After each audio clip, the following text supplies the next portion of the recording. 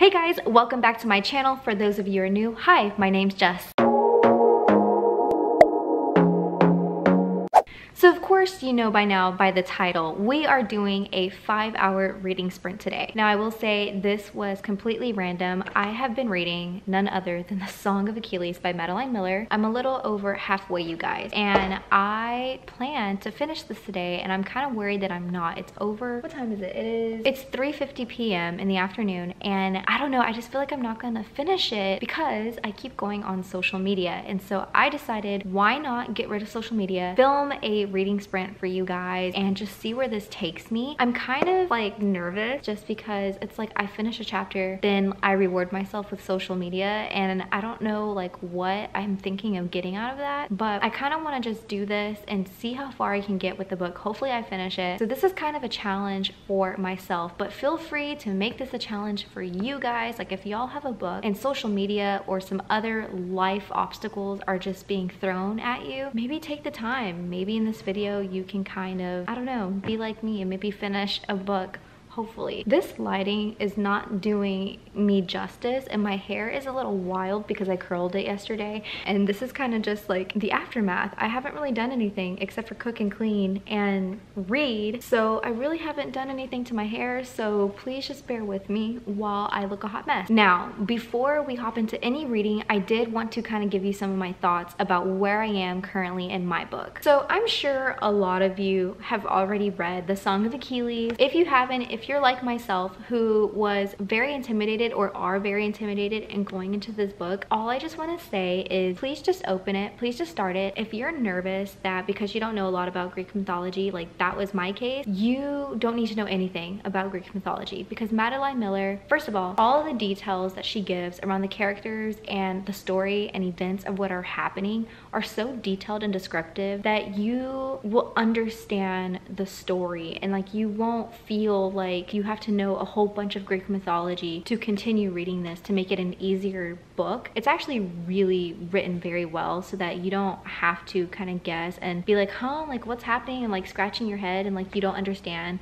what's happening, you don't remember the characters. Which, by the way, she even has like a character glossary in the back of this book, and I have looked at that from time and time again just to make sure, okay, like who is this person, why are they important again, and just to kind of get like a little bit of background information, because some of her characters in the glossary have a little bit of background info on them, which is great. Now like I said, I'm more than halfway through with this book. My plan is to finish it today, and like a part of me doesn't want to. I think that's why I'm stalling and like going on social media, because I know how this ends. I know that it's a tragedy, and I'm just not looking forward to it. Just like the Titanic, just like Romeo and Juliet, you know, we know what happens at the end, and we're just basically going through highs and lows. And this book, oh my gosh, I know I'm going to probably cry at the end. I did tear up a little bit when we found out about the war, obviously, that it was going to start. And I'm currently at the part where they just landed at Troy and it's about to go down, basically. And I'm just like, oh my gosh, I don't want anything to happen to Achilles. I don't want anything to happen to Patroclus, because I've already, I don't know, I just feel so many things for them, you guys, especially Patroclus, because, you know, it's his POV. We've seen him from childhood till now. He's only 16, which I can't even wrap my head around the fact that him and Achilles are 16-year-olds. Like imagine yourself that age conquering Troy, like, and being famous. And I don't know, I just can't even wrap my head around that. And I can't even imagine how Achilles and Patroclus both feel. I mean, we know a little bit of how they feel, but like overall, like just day by day, minute by minute, hour by hour, like in their headspace, probably freaking out. I mean, I know I would. Achilles is, oh my gosh, like his character, he already understands what his fate is, and he's just going so headstrong, and he is just doing a lot to make the people around him feel welcomed and feel like they are going to win this battle. And that's just a lot coming from a 16-year-old. And Patroclus, I love his character because he obviously adores and loves Achilles. And for the most part, like he's really uplifting and positive, especially when it comes to Achilles and making sure that Achilles is fine and okay. And I just love that about Patroclus, the fact that he, one, we obviously can tell he's willing to put his life in front of Achilles. Like,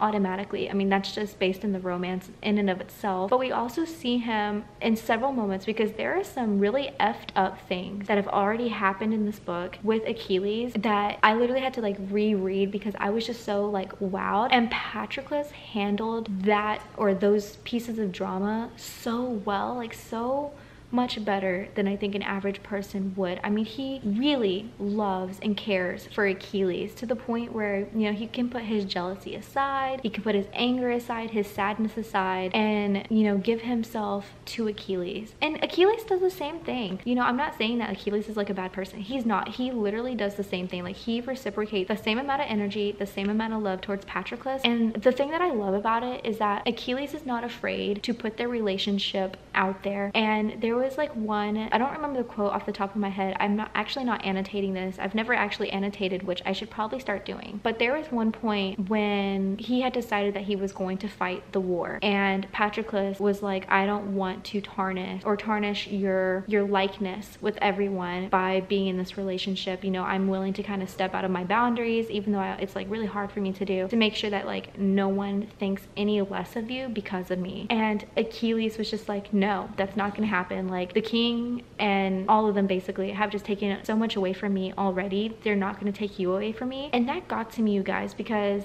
that, I like shed a little tear because it's just so loving. It's just so affectionate. And I didn't think I was going to get that from these characters. I don't know why. Like, literally, I don't know why I came into this thinking otherwise. But okay, that's a lot of rambling because we do need to start the 5-hour sprint. So like I said, I'm over halfway. My goal is that at the end of this sprint, I can finish this book. We'll see how it goes. I am cooking dinner. So once it's done, I am gonna eat, but I'm not gonna count that against my time just because, I mean, it's something that I have to do. I am human. And then we'll just continue back off with the timer and then we'll see where we are. So let's get into it. Get you some tea, get you some coffee. I did have some tea with me. I have some water behind me. Yeah, let's just get comfortable. Get your blanket out, you guys, because we are in this for 5 hours, and yeah, just be ready.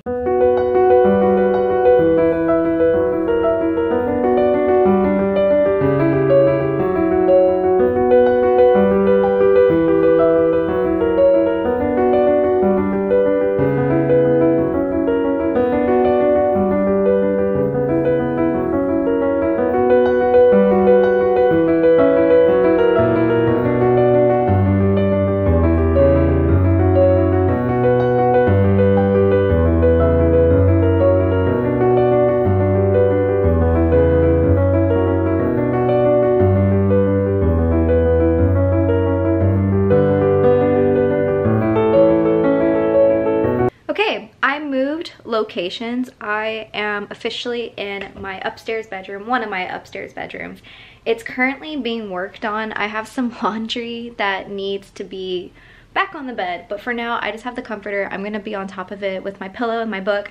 I'm gonna finish reading in here for this vlog just because Alex and our friend, they're watching TV. It's very loud and y'all could basically hear it from downstairs. So this is going to be our new domain. All right, before we continue this reading sprint, I just want to kind of give you my thoughts on how it is without technology and kind of where my head is at with this book. So first thing, technology. I'm not really like seeing myself gravitate towards my phone or the computer or TV or just basically any kind of technology because I'm so engrossed in the book, which I absolutely am adoring this book. It's still giving me everything that I could possibly want. Things that I didn't know I needed, which, I mean, has romance, it has grief, it has sadness, it has happiness. I mean, it literally has everything. Like every chapter, it just takes you through all of the emotions all at once, like every single chapter. I'm really loving that aspect. I haven't yet made it to a part where my heart is kind of torn and that I'm feeling a lot of grief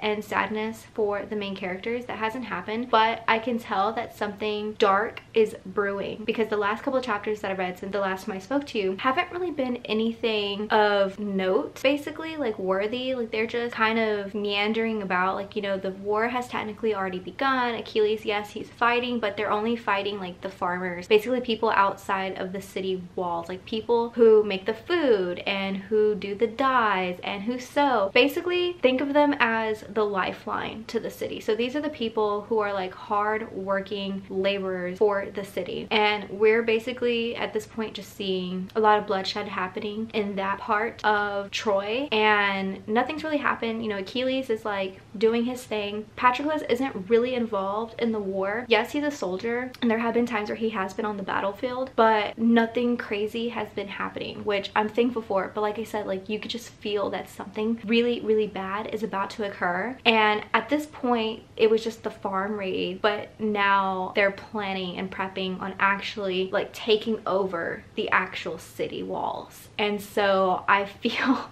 like I'm really gonna come to heads with some terrible things, and yeah, just not so great things happening to our main characters. So that's exciting to look forward to. But yeah, that's where I am in this book. I only have just a few pages left. Actually, some of these are technically like, you know, the character glossary and stuff like that. So I'm not too far. I think I have just a little bit over 100 pages, which I think we could easily do and wrap that up in this reading sprint, which that makes me really happy because this was definitely a weekend goal of mine to do. So yeah, I'm gonna just stop here. I'm gonna stop rambling so that we can all continue reading and see how far the next hour takes us.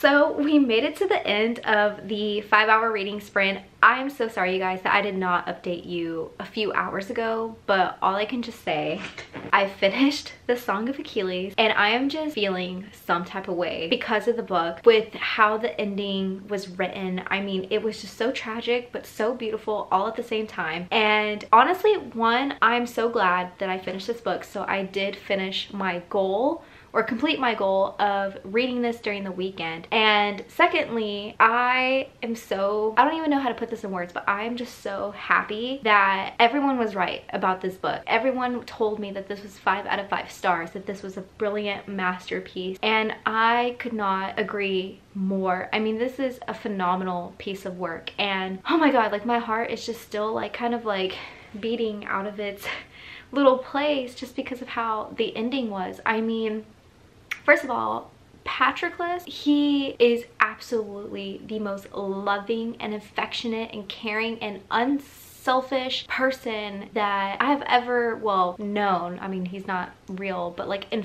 the fiction world, like I haven't really met another person like him in another book, and that was such a breath of fresh air. The only thing I will say is like Achilles, like you can kind of tell like towards the end that things like his fame just started getting to him, and it really bothered me at some points because I was like, this is not the Achilles that we have known and like grew to love throughout the entire book. It all seemed rather quickly, where like he went from being this most selfless, again righteous, you know, like I mean he loved his fame and stuff like that even before, but like he just was one person, and then now he became someone new. Like even Patroclus like couldn't even recognize him at points. And you know, I'm not even going to lie, like I wasn't upset at the way Patroclus handled the ending like he did. Like at first I was, you know, kind of like upset with him which is so weird because like you know that what he's going to do basically just like fulfills the prophecy of Achilles, but like the way he does it, the reason why he does it, I mean it just makes so much sense. And especially, you know, as Achilles' lover, I would expect nothing less of him. And this is like really sad, but like one of the most satisfying things that